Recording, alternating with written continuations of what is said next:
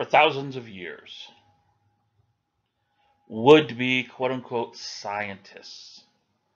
I mean, can't even call them scientists. They're more like naturalists. They used the Socratic method when it came to studying nature, studying medicine. They would observe, they would try to figure out how it worked, and then they would go and they would argue it with other quote unquote scientists, naturalists. And if their argument won, well, then everybody just accepted that's how it worked. At no point did they cut something open, did they look at it and examine it up close.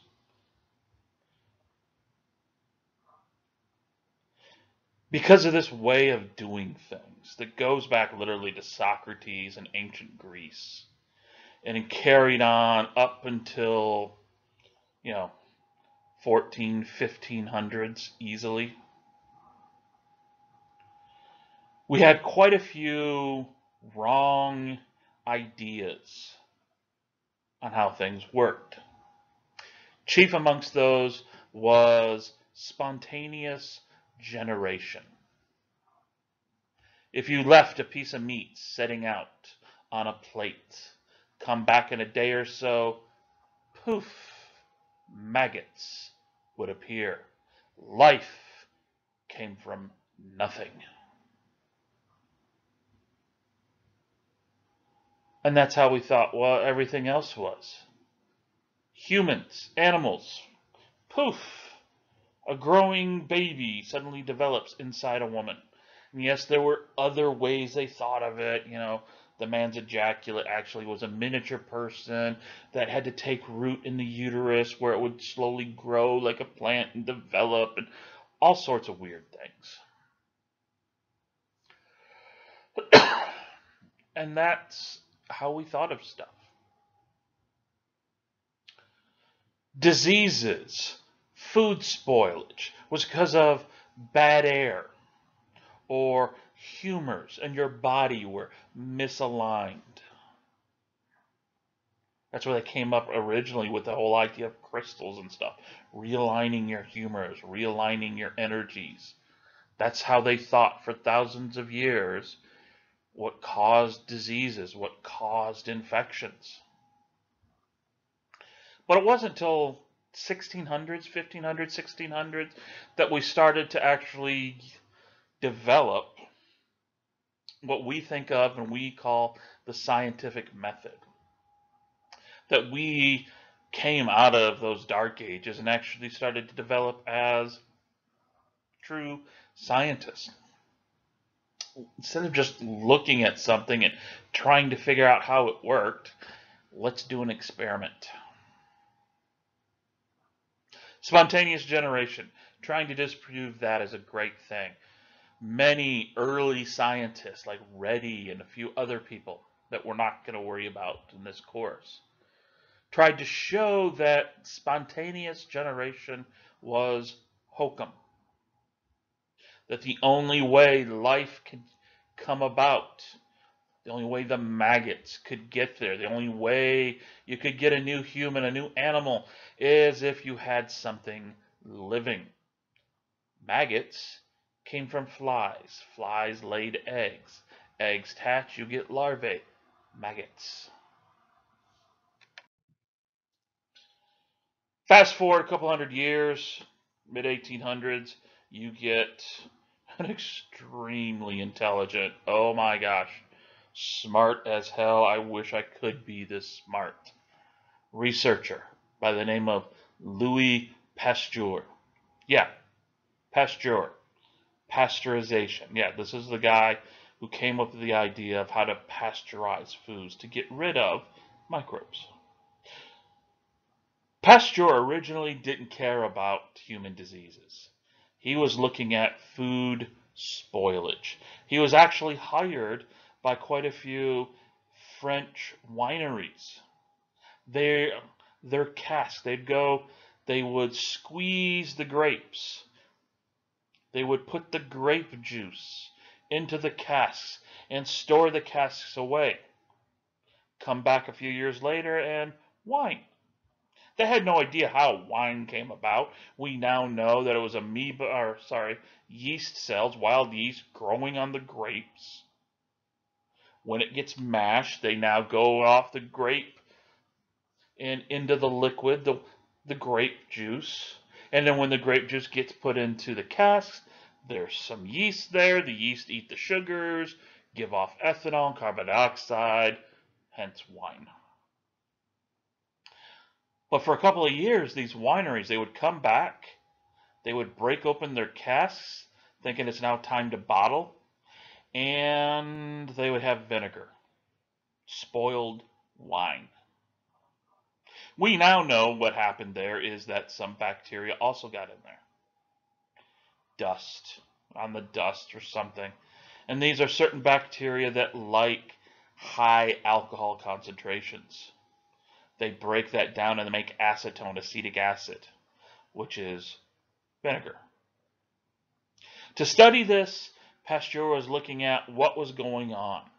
And he developed an extremely, by modern day standards, an extremely simplistic experiment. Let's boil some broth. Take that broth. I'm going to put it into these flasks. These flasks have these long necks that we're going to bend, that he bent.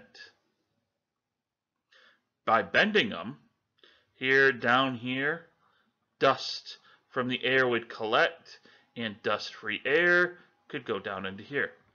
Because that was one of the complaints that many people, many quote-unquote scientists at the time had when they were looking at works of Redi and some of the contemporaries who were studying food spoilage.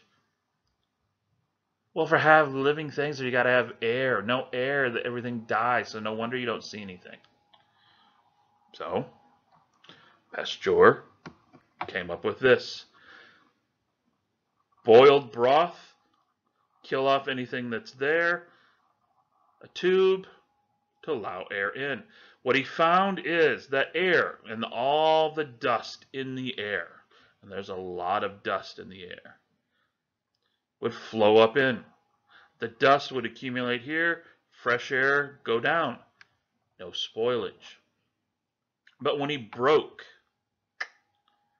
took off the gooseneck so that air and dust could get directly down in, that broth spoiled within hours. Things started to grow. It became murky. So what did Pasteur prove here? Well, something on the dust is responsible for food spoilage. Microbes on the dust causes food to spoil. You go back a couple hundred years before Pasteur, and you see some of these early scientists, late naturalists still, had made some major leaps in the study of microbes. Robert Hooke, back in the 1660s, liked to study plants. But unlike other naturalists at the time, he would actually go and cut a piece off of a plant, cut a piece off of a tree, and using some ground glass globes to magnify things, would look at them. And he studied the tissues. He studied the cellular arrangements. Hey, look.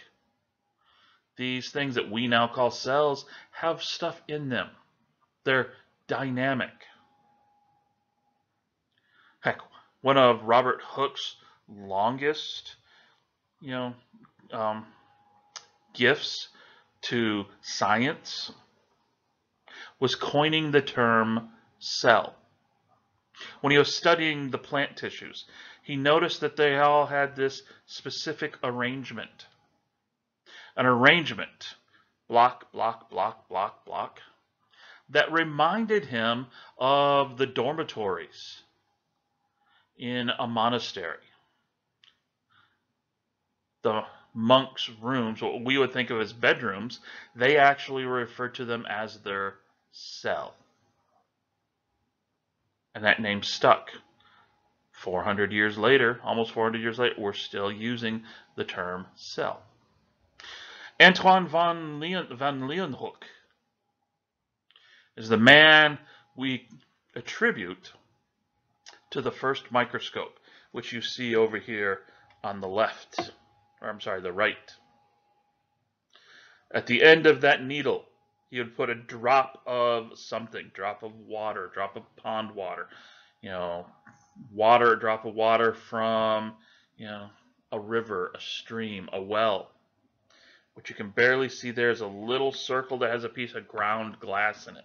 He would hold this up to a light source, to the sun, to a candle, and he would look what's in the water. Now, by modern standards, this is nothing more than a rudimentary magnifying glass. Chances are the magnifying glass you had as a kid and you played with is probably more powerful than this.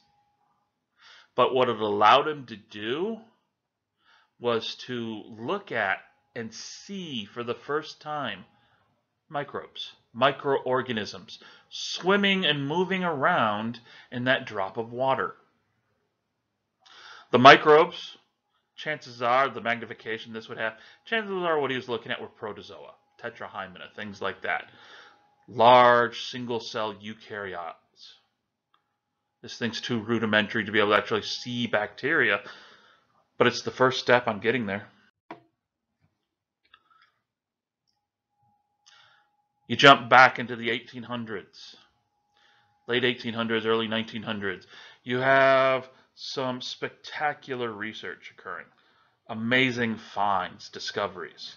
Ferdinand Kohn is responsible for one of those. He was the first to identify and describe bacterial endospores. Endo means within. A spore that's made within the cell of a bacteria. He was able to show these things are heat resistant. You could boil them and it didn't kill them. Kills everything else. It's like cooking, a roast. Boiling hot dogs. Do the same thing. These endospores didn't bother them. We now know that most endospores are going to be heat resistant, chemical resistant, radiation resistant, ionizing radiation. Radiation that would make your skin slough off. For the most part, barely singes these things. So nowadays, we have levels of cleanliness. Clean, disinfected, and sterile. When you see anything that's termed sterile, that means they have treated whatever it is to the point that all living cells and the endospores have been damaged and killed.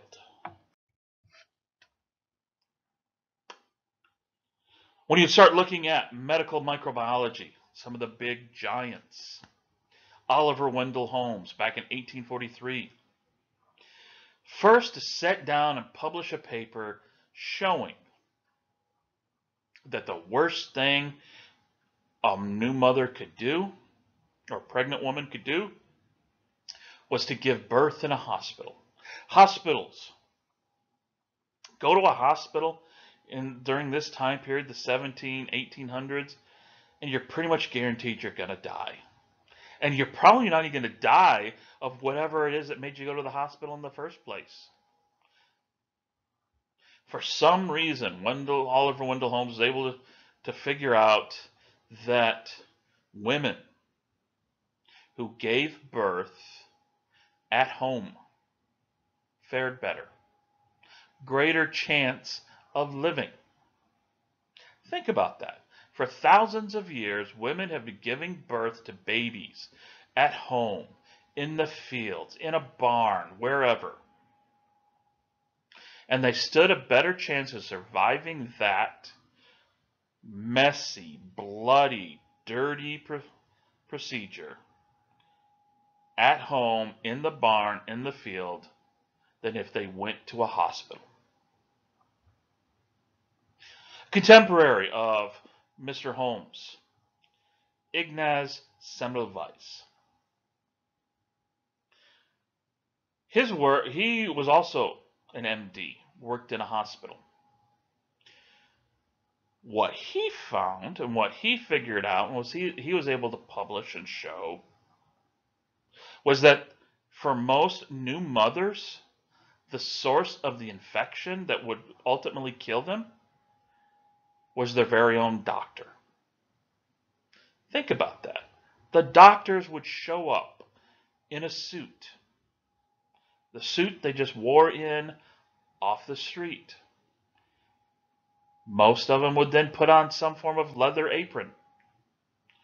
And at this time, most patients were in a large room, their beds lined up to make it easier on the doctor and the medical staff.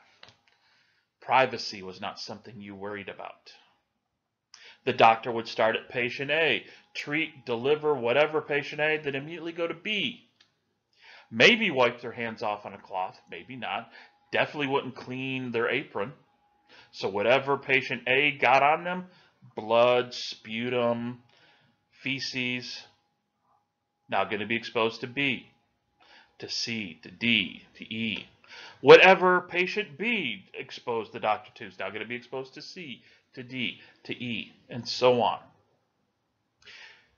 And to even make matters worse, since the doctors weren't cleaning in between patients, they weren't wiping themselves off, they weren't, getting rid of the muck.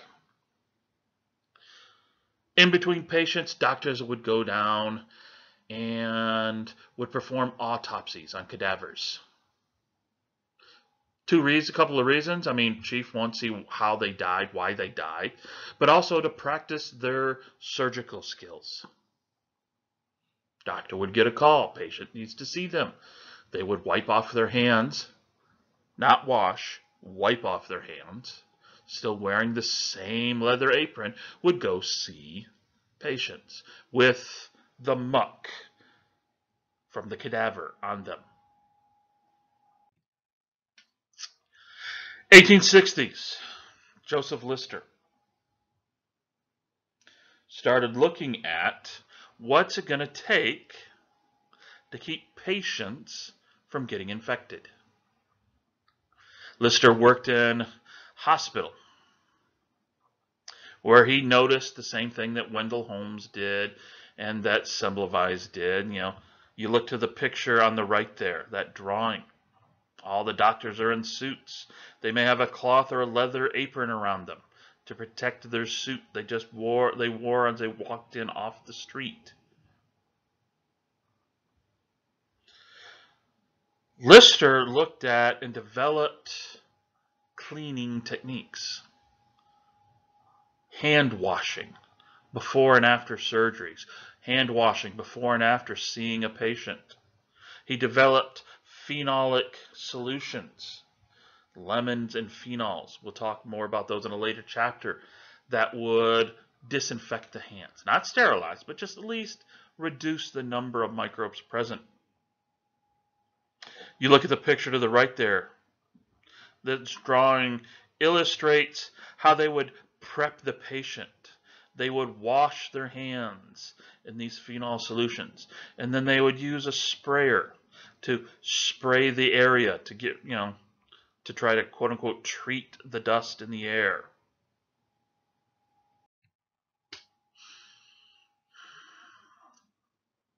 Not only did Pasteur come up, show with his gooseneck bottles, air and dust is what causes spoilage in food. He also examined diseases, TB, rabies, and whatnot. Was able to show that many of these diseases we thought just were happenstance were caused by infections. Late 1800s, early 1900s. Medicine, microbiology, infectious diseases specifically, was a wild, wild west show. Somebody isolates a bacteria from a patient with pneumonia. Woohoo! I just found the causative agent of pneumonia. Haha, because I isolated it from this patient with pneumonia. And it turns out that no, it's not, because somebody else just isolated a different bacteria from a different patient who also has a similar case of pneumonia. Because of that, early on, late 1800s, early 1900s, we had misinformation on what was causing diseases, what did not cause diseases. Heck, think about it. Chlamydia pneumoniae, the STD causing bacteria, has absolutely nothing to do with pneumonia, but they isolated it from somebody who had it, and that's how the name got there. It wasn't till a researcher by the name of Robert Koch came along. He also, contemporary Pasteur, was studying infectious diseases in humans. He also came up with several other, what we now use as modern day microbiological techniques. But his greatest contribution was Koch's postulates. 4 postulates, 4 criteria that have to be met before you can sit there and claim that this microbe causes this disease. First criteria, first postulate, that the microbe you isolate has to be found in every patient with that disease. Second postulate, once you've isolated, taken out the microbe, you have to be able to culture it in the lab. Third criteria, once you've cultured it in lab, you have to be able to give it to a healthy individual, a healthy animal. And it has to cause them to get the same disease. Fourth and final postulate, from that now sick individual, you have to be able to isolate the same exact microbe. If you can meet all 4 criteria, you now have proven this is what causes this disease.